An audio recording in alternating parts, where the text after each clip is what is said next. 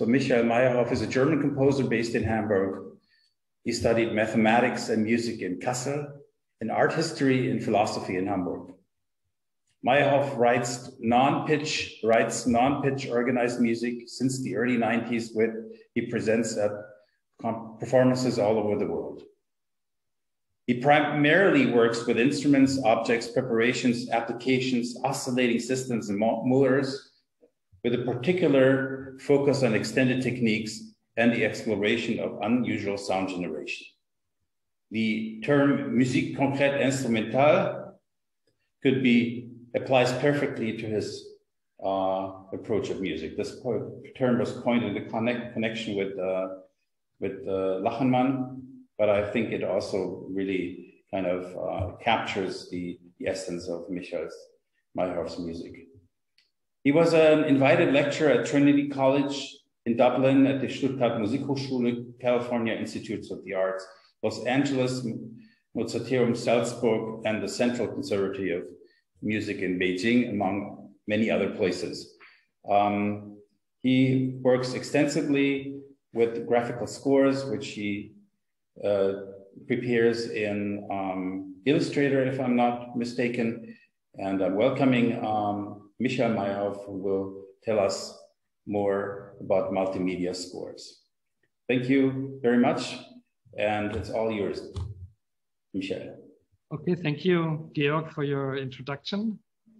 I'm very honored to have given some time for a presentation of my working processes, my music.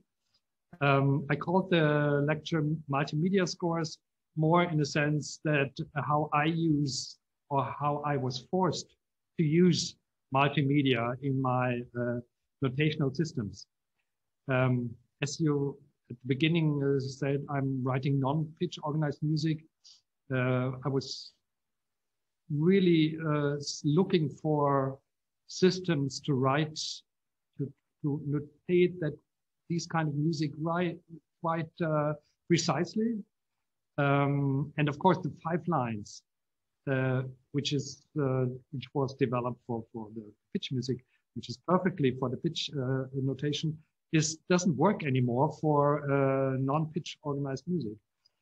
So I really had to use other graphic means. And it's not Illustrator, Georg, it's Quark Express. You know, I started in the 90s where I think Illustrator, I'm not sure when it was invented. Nowadays, everybody uses InDesign, but at that time, the most common design software always used also in the media world in Hamburg was Quark Express. So that was the reason I got it from friends. They were at the Spiegel. And so I used that from that time. Also, InDesign is also a very good program, but I had all my libraries in Quark. So I stick to Quark, and now they are quite good in updating things. So I start with the guitar piece. I will play some music, only like 2 or 3 minutes, just to demonstrate how I'm musically working. So I start with that piece. 2 acoustic guitars. You know, after they played Lachenmann's the guitar duo, they asked me to write another duo for 2 acoustic guitars, and that's how I came to it.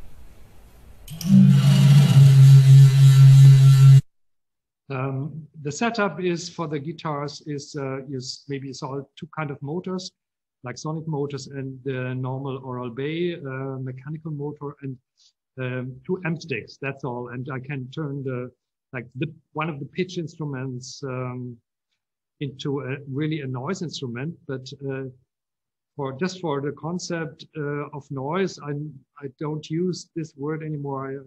For me, it's more the counter concept to pitch is more sound complex. To be very precise about that, complex musical ideas can be formulated also in this world of non-pitched materials. So the scores, of course, they have to look different. So, you know, 5 lines only for the string identification, you know, that they are used to the E string, then of course, I write an E. And what I did is also make video scores for them. That means you have a time-based score. And this is the first very big difference to normal scores, which are spatialized 2D representations of the music. And if you go into the space in the temporal world scores, then as you see, the cursor follows the place where you are. So it's a combination between the paper 2D fixed space of the score and the temporal quality. And that has some consequences. For example, the bar lines make no sense anymore in a temporal way, because when the cursor hits the 1 in normal notation, you know, the note comes a little bit after the 1. So I make this gray fields. It's very easy to lay out, and then I have the squared heads of the notes, which means, you know, if the cursor hits the line in front, then it's time to play. And when the pause is starting, then it's pause. So you can perfectly also see the timing by the cursor. So you know, you have systems, you have symbols, layouts of graphical situations, which are suggestive for the musician to what he has to do. Now I don't see my full screen anymore, but yeah, when I would say in general that composing is not only structuring sound processes, but for the structuring these sound process for creating musical ideas, then of course in non-pitch organized music, first of all, we have different musical ideas, and the pitch is only one maybe aspect of much more important parameters which form this musical ideas. And for me also, because I always also work with video and movies and not animations, but in a way computer generated. So I can also transfer these musical ideas to images and performances and movies and everything else. So it must not even have a sound aspect, musical ideas, because I'm working a lot also with silence, and silence is for me a big work of big field of work. That's what I already said, that with this notation of the sound complexes, we need new graphical ideas. And if you want to have a complex musical idea, I think the approach of the graphical and media representation has to be quite complex too.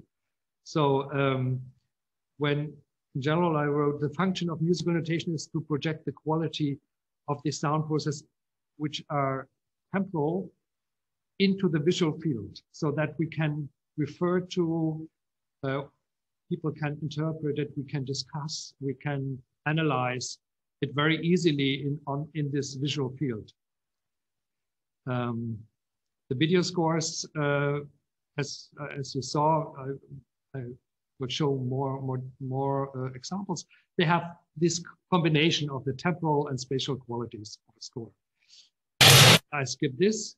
For example, what I also like with graphics, and for me, graphic, for the composers, graphic notation has sometimes like a little bit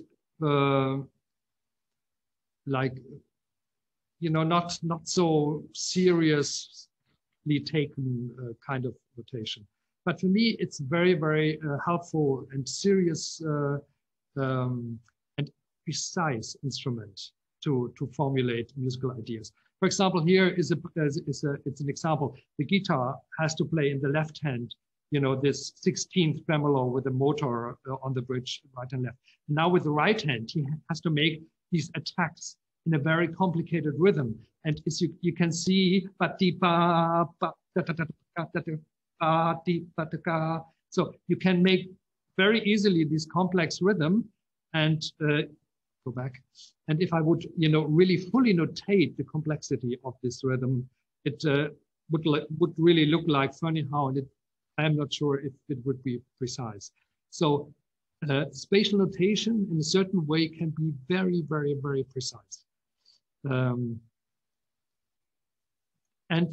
with the idea of spatialization, if you come to rhythm in general, it's a very easy mean to produce complexity with visual or graphic means. For example, I wrote like 15 years ago a percussion piece with different metal gratings, different structures. I taped like kind of pattern over it, and now the percussion player plays circles with the marbles, glass marbles with different sizes. So I show you.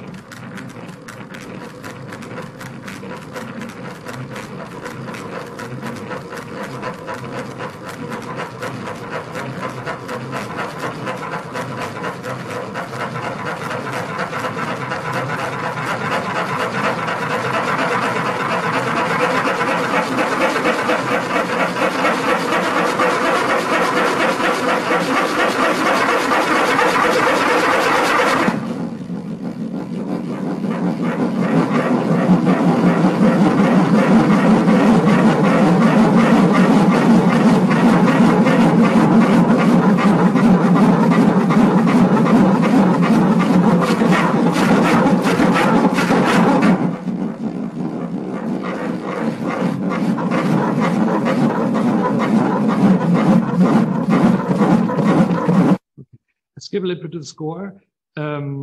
So the graphical, this is the graphical representation of the surface with the pattern. So I can draw in these patterns like the figures the percussion player has to execute.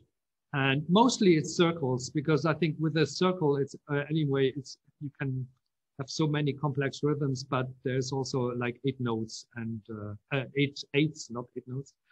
And what I found is that just defined the normal, like the quarter note in the classical time notation in our music as one circle.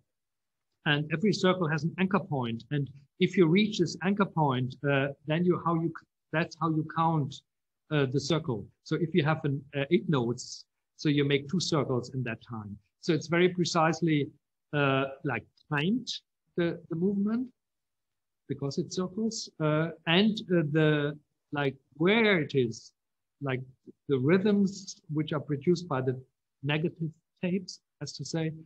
It's very, can be very easily written. And I, as a composer, I just have to, which I think it's, for me, nice to have just drawing a circle and produce really complex rhythmical structures. So you can do that for the both hand. So finally, the score looks very simple. You have triplets, you have 8 notes, you have quarter notes. That's it. But then if you see where the circles are placed, and you can imagine how complex the rhythms are. But the notation is very simple, and the result is quite a complex rhythmical structure, which I always really interested to find easy solutions for notation, but also to find easy means to produce complexity. So for the percussion player, it's very easy, for example, to make within one movement of a circle, you make 6 or 7 different, for example, if you go to bar 6 on the 5, you have 1, 2, 3, 4, 5, 6 different events, acoustical events in one beat, because he has to make the circle in one beat. And when it's black, he has to touch the surface, so it'll make sound. So this is quite, you can see the first is shorter, the second is longer, then you have 2 shorter ones. And the spacing between these impulses is different. Also, if you would really notate it fully, you go into a world which needs a whole row just to notate this rhythm on the 5 in bar 6.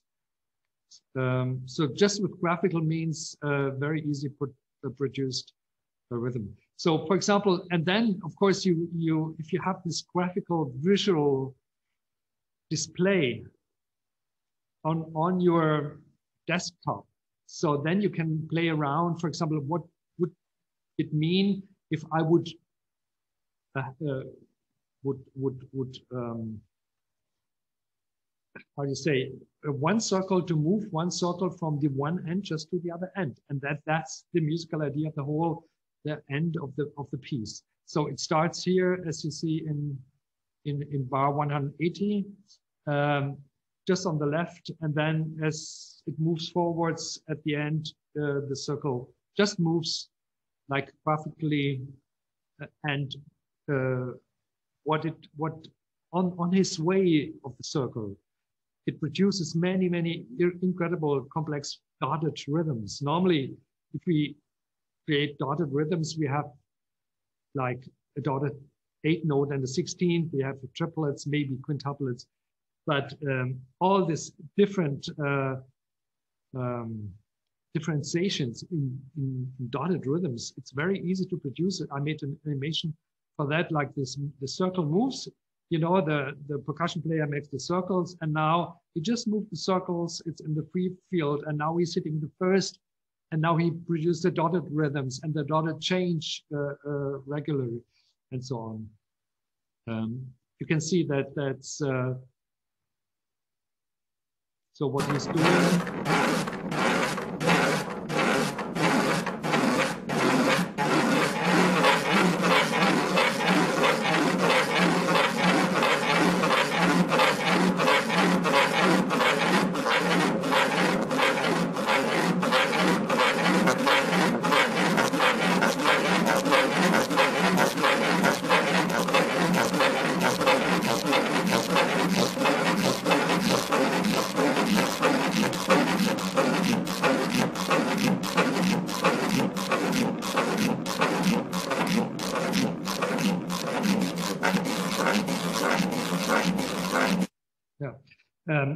That's a typical like graphical spatialized rhythm idea, I would say.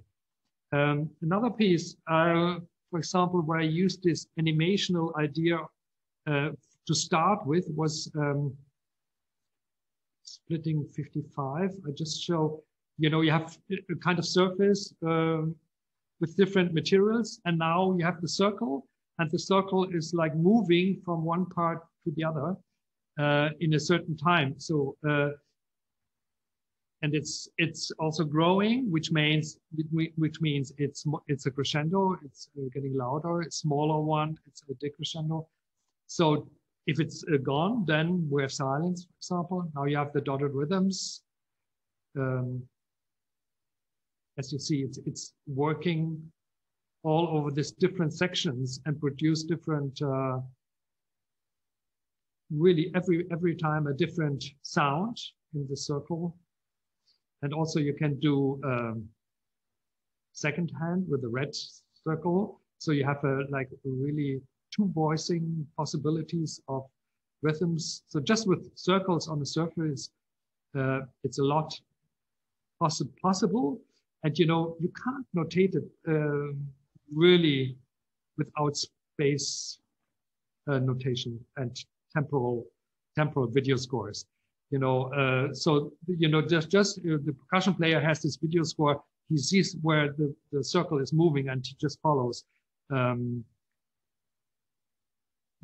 that's I would say, like with animation, it's a good, really good means for a temporal aspect of score, a temporal score.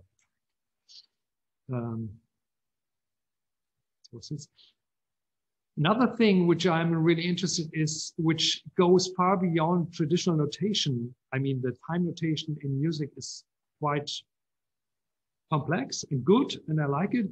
But if you come to smaller events per second, you lose something, because we have this paradoxy that if you have the classical note time notation, the smaller the event becomes, it becomes more, you have to make more signs, which is totally crazy. I mean, if you have a 30-second note, you have to make like 3 signs. If you have a 64th note, 4. And if you want to define the length in this very short time, it's almost impossible.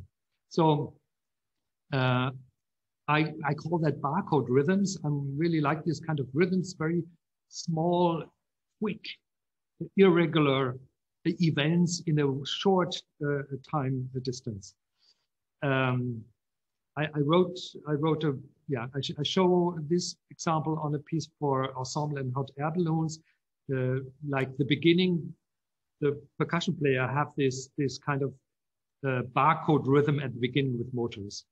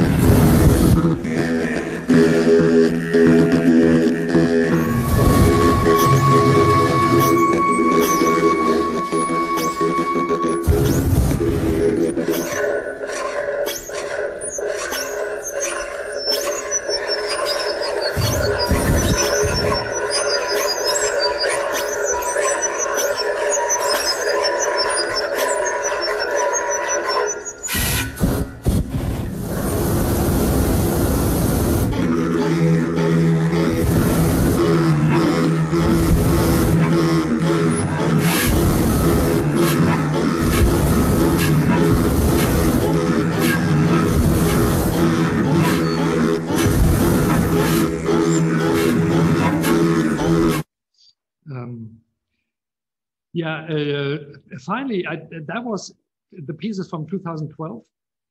And that was the first video score I had to develop, because they told me, yeah, you have to write a piece for an ensemble and for hot air balloonists, but they are not musicians and they can't really play music. And musicians are not allowed to fire the balloons because they have to be pilots. So I had to really think about, how do I coordinate? And so I gave them a video score. We just, with the click track, the ensemble had the click track and the conductor. And then they could really follow very clearly the video score, and could quite precise, as you just heard, they are really together. And even at the end, they could play quintuplets and complicated rhythms in cooperation with the ensemble. So as you see here now, for example, maybe I have it bigger, yeah. You have these small events in a short time period. This and it's also connected with the different dynamics. So with a visualization of like the height combined with dynamic, you can quickly change and make immediately clear, you know, which kind of volume you want to have. So this is also, I think, an idea which is not really notatable, if that word exists, in a classical rhythmical music language. And of course, with motors, you have the big advantage because the activation process is running all the time.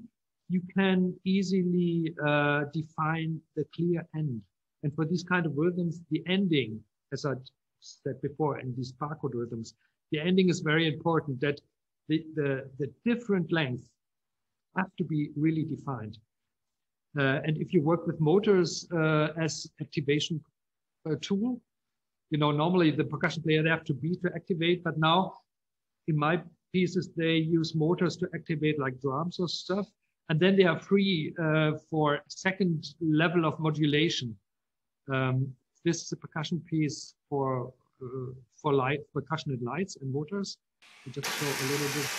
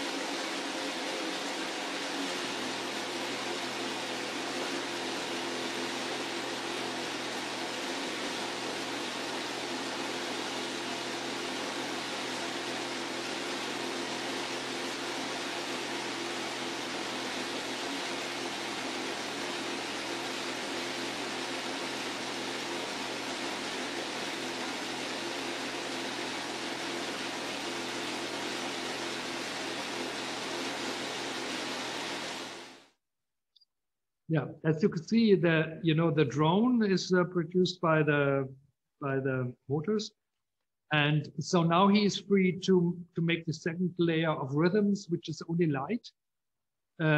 It's, as I say, a non-sound rhythm, but for me, it's clear it's a rhythm and it's a musicalized material, and it has not to be sound to be music, or it has not to be rhythm. Not to be sounding to be rhythm. So it's clearly for me, this is a musical action for a percussion player. And he got this, for example, this video score also. And as you see in the LED right plus and the LED left plus, so the things are running, and then now he starts with the right hand making on when it's black, and he can make this kind of rhythms, very easy and clearly suggestive, which I always like if a notation is immediately understandable and actively yeah, practical, very practical for them, not to think about much, but see and play this direct connections between a score and the action of a musician. Another piece is where you see this is a cello piece I wrote a few years ago, and you know, normally for cello piece you have the 5 lines in one line, and then that's the cello voice. But if you are working in that non-pitch area, then of course you need like several steps of representation or of parameters which you should work on, which are to be controlled in that piece. For example, in the lower part you have the Zuspiel, which is like just the representation of the wave graphic, so the musician knows where, you know, something is sounding, and then we have the pressure curve, the Druck. Then you have sonic motor A, and in this case you have a bow with making pulsations, and I have this systems of graphics.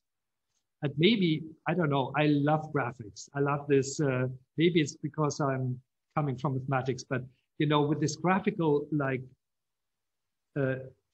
slightly changing possibilities to notate with the mathematical graphs, you can make such fantastic transitions from one rhythm, for example, from one pulse to the other.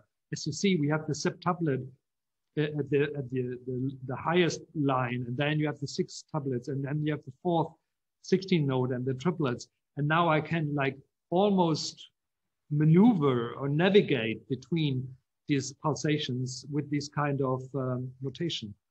Just show, this is the, just it runs, it's clear.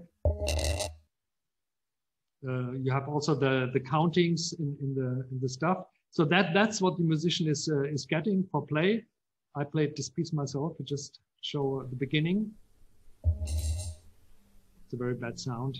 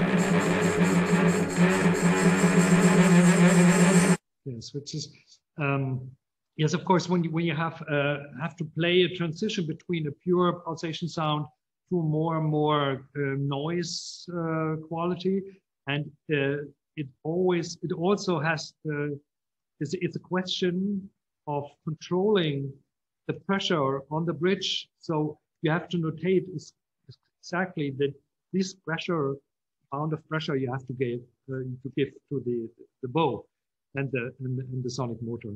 So that's the reason why you need all these different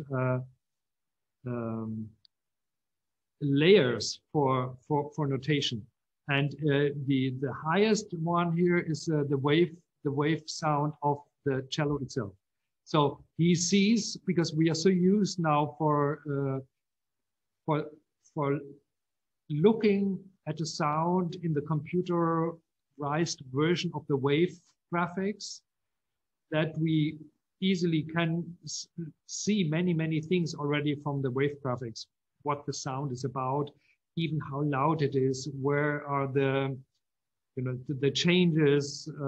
So I love this to use also the wave graphics as a given notational layer also, especially when you see it down at the Zuspiel part, at the tape part, you can see many structures already, and you can react, and not even when it's coming, but how loud it is, and which is very easy to copy from a sequencer program or into a graphical program.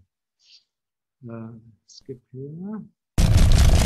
Let's skip this. Yeah, this is like a normal page would look. I have this different like graphics where this transition of movements or pressure are notated, or locations of actions.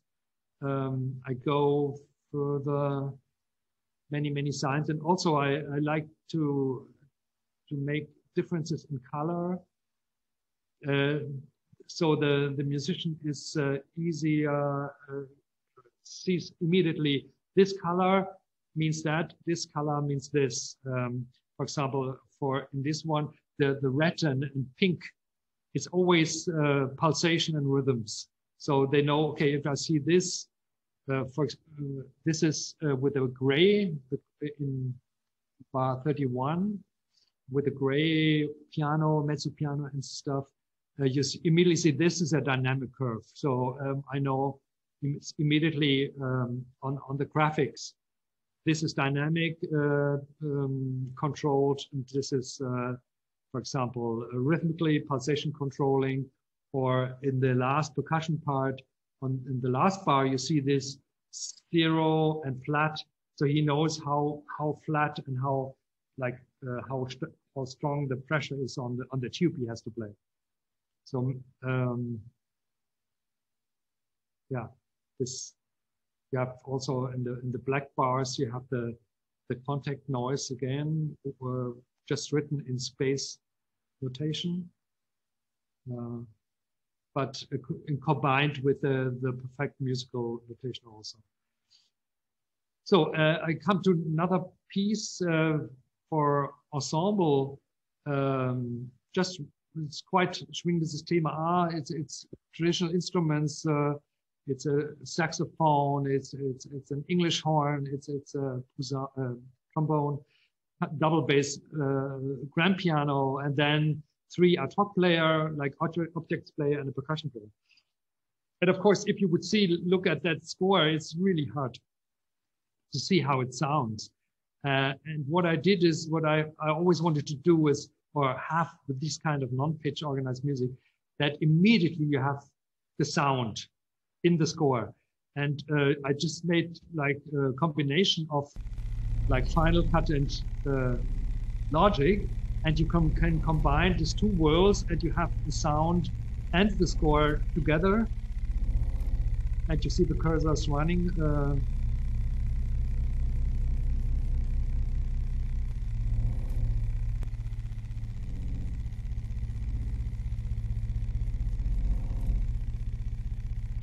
First sound is they have motors on a balloon, and they are controlling the volume by distance to the mic. Everything is mic in this piece.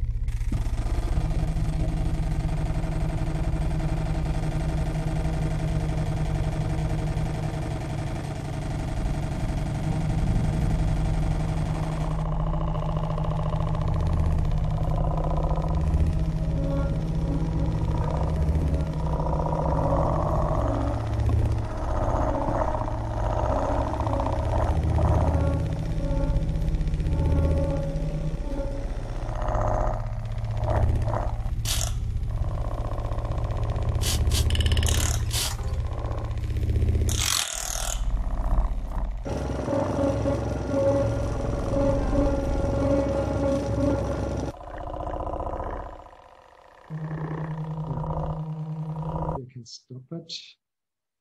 For example, you know what I think which is highly suggestive also for the musician you know, when I put the double bass, for example, like in this case, I put it as a table bass on the table and play with motors. So immediately see here, this motor is the motor with a little gum, and it's on the bridge. And the next passage is, as you see there, maybe it's too small for you, but on the third page, you see we have an M stick on the bridge, and then you activate the string itself.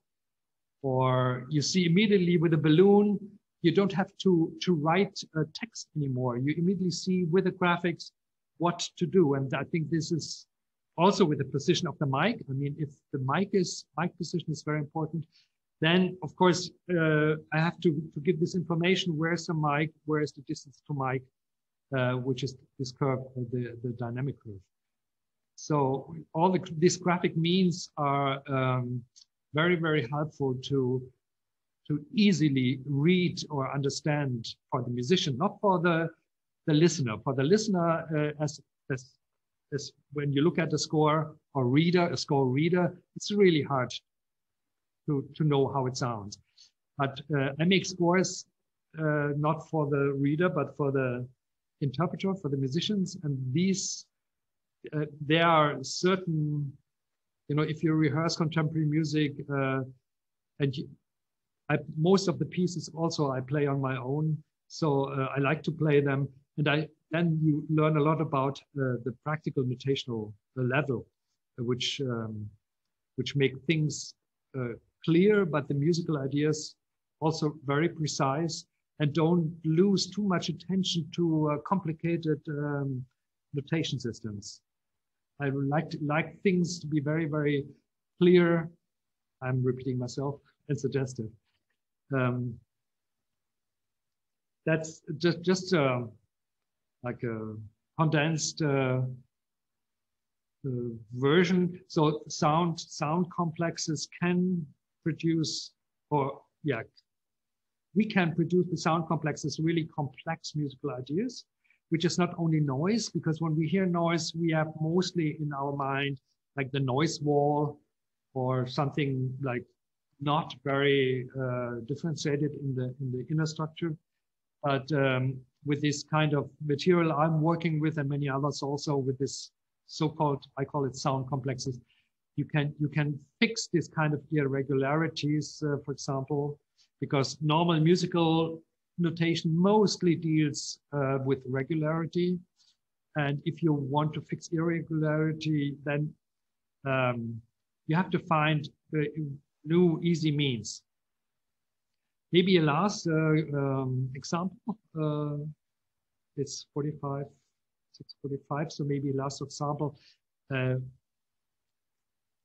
Something about irregularity. Since years, I'm interested in this phenomenon Britzeln, and I Googled, tried Britzeln, and it said it's Britzeln in English. I don't know. So I don't know. It's this kind of sound when electrical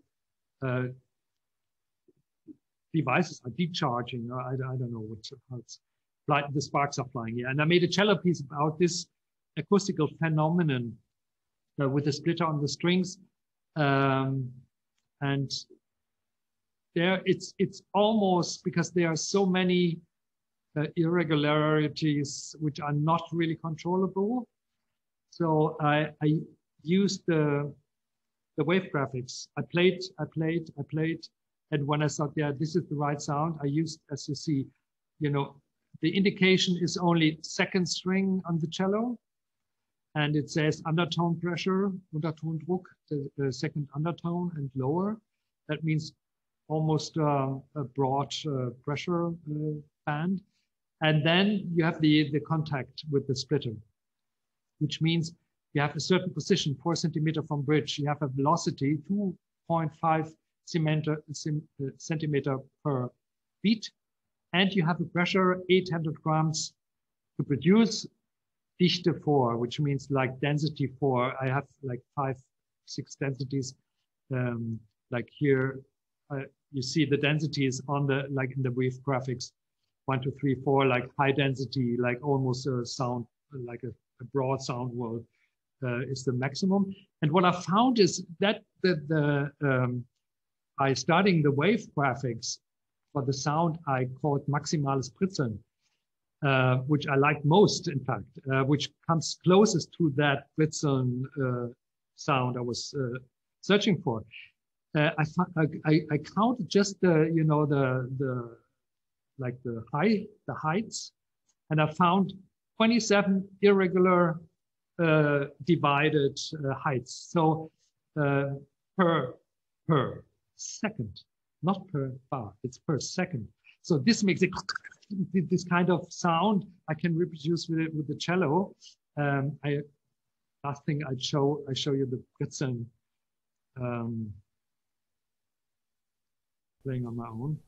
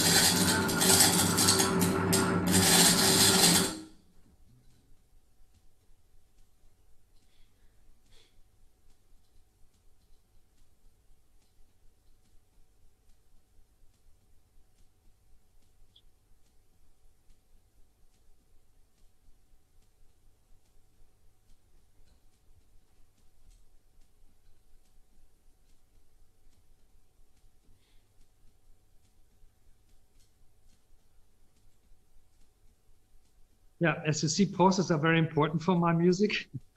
You know, the thing is that you can't really control every small hit, of course. And they are so dense that you can only like make this kind of very raw distinctions, like density 1, 2, 3, 4, 5. But with the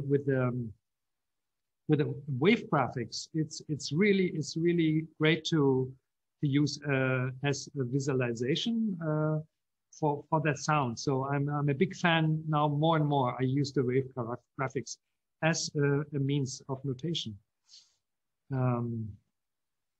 Yeah, I have some more, but I think we should stop for Q&A. If anybody has a question. I stop share. Yeah, thank you very much. Anyone with a question? I mean, I have to say thank you very much, Misha. This was amazing. I mean, I really would like to learn more about your composition process. Like putting everything on paper. This it seems like every piece is like a research project, and has also probably also takes a long time for you to actually come up with a final version. So congratulations on this presentation and on showing us your music. Maybe we can all Thank you. give a round of applause here, reactions, clap your hands. And yeah, so I can see some people have already raised their hands, quite a number of people actually. The first people that I noticed it was Todd Harrop. No, that was just applauding, or that's what I meant to do, clapping my hands. Thank you very, very much. That was really fascinating. And it inspires me to work on a piece I did recently with found objects and percussion, but I was verbally describing my score, but now I'm inspired to think more graphically and mathematically. Thank you. Thank you. Mieko has put her hand up. Yes. Thank you very much. It's fascinating, you know, with the precision and thoughtfulness. My question is actually quite a basic one. In your music, and then actually in nearly everyone's music, when it comes to notation, time passes from left to right. Now, is that still the best way for you to conceive the passing of time?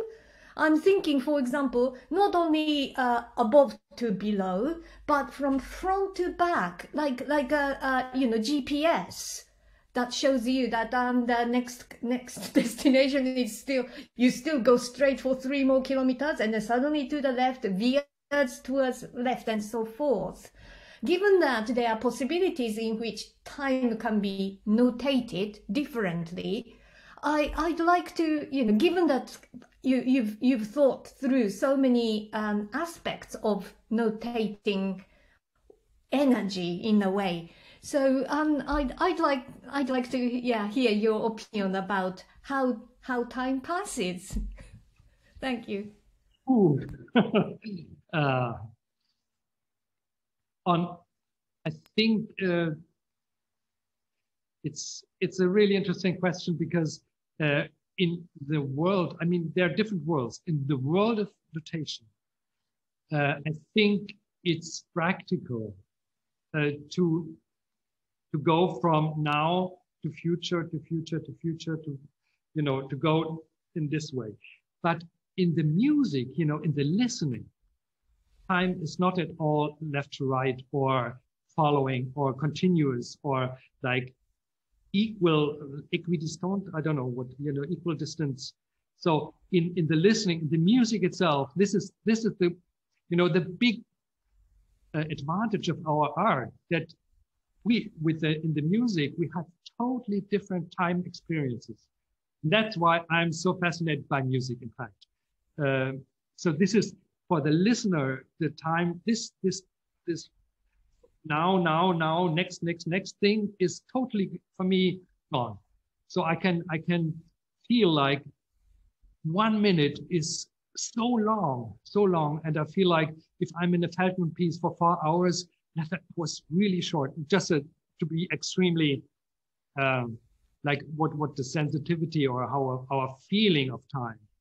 And also, like, if you move in a piece, if you're listening in a piece, and you move from one instrument cluster sound to the other, back in your ear, maybe the sounds 2 seconds ago, expecting this next sounds 5 seconds, but I have more like a 3D bulb imagination as a listener. So I can move, like you said, I don't listen like this. Thank you. Thank you. Well, this shows you that there's, of course, notated time that appears on a score, and experience time, right? So maybe, Mieko, the time experience you're having and that you were referring to could be an entirely individual experience, and with no connection whatsoever to the score, that this time, this trajectory was fixed on. Yeah, it's the same, I must say, for you can, when a piece is finished for me, it's finished at that point when I hear a certain freedom in it. Although everything is very precise, explored and set and notated. But if there's this kind of freedom in the piece that you feel like animated to move in that piece as you want, then the piece is finished. So that means a precise notation has not to be unfree or produce unfreedom, or I don't know how to say it. Can I just sort of add one more question then? Yeah. Do you think the system, the current system we are all using, that time passes from left to right, is that adequate for your music? I have no better one. If you have a better one, I'm so curious to see it. Really, really. I have I'm so trained in the cursor sequencer. We are so trained, and my brain is also so trained to think of that way. And I would love to have a different one. We'll think about it. Yeah. Thank you. Let me know. Someone else? We have 3 more minutes. until Can I do a question? So, Lorenzo, please go ahead with your question. Hello. Thanks a lot for the wonderful presentation, and your score are really amazing, written. And my question is about notation, in the sense that traditional score describes more the effect than the action of the musicians. So, and your scores mostly deal with the action. So in a way that describes the action that the musicians are supposed to do. I would like to ask you, what is the, I mean, if you ever tried or if you ever thought about a notation that describes also the effect, or more the effect than the action to the... I didn't understand the other word. Essence, the essence, you mean? Essence? No, the notation that describes not the actions, but the effects. The effects. Of the music. So the result, let's say. Yeah. If you has anything to do with your music or... I must say, you know, notation is, for me as a composer, because I'm also a visual person, so it has to look good. And also for a musician, the score has to look good. That immediately it's clear, here's somebody who has cared about the musicians, you know, and aesthetically also it has to look good. But it's only, the score for me, it's only a means for the best sounding result. So reading a score like a Beethoven quartet, you know, like this kind of in the head imagination, you can do it as I showed with the, you know, with the implemented sound files, but this is not really something which I'm interested in. I'm really like the practical layer. If the musicians score, they can produce with easy means, with easy actions, that sound what is about. So the effects, it's not for me, not so important in the score. No, maybe I'm wrong, because every score I deliver, it has a sound file. So they also have a sound file and some video demonstrations, of course, for download. So insofar, I know that the incompleteness of a visual score for auditive art. Insofar, yeah, I care in this media layer, they have their sound and the effect, the real sounding effect is part of the score. Yeah, so you're right. Thanks a lot. I think it's a very nice reflection, very important reflection, because if you think also harmonics, how you can write an overtone, you can write with the action, let's say where to press or which sound will result. So I think it's a very important question for a composer. So maybe in this kind of music we need both. Yeah, no, but I think it's very personal, intimate question. And Thank you very much. I think we need to come to a closing here. This conversation could be continued. We have an open house later. Just join the open house after the concert, and I would be, I think hopefully Michael has got a little time afterwards. If not, just write to him. I'm sure he'll be more than happy to answer your questions. Thanks so much again. We have to now stop, and we need to, the next event will be the remote choir with composers Justine Yang, Jonathan Bell, Richard Hodley, and Anders Lind. See you back in a minute.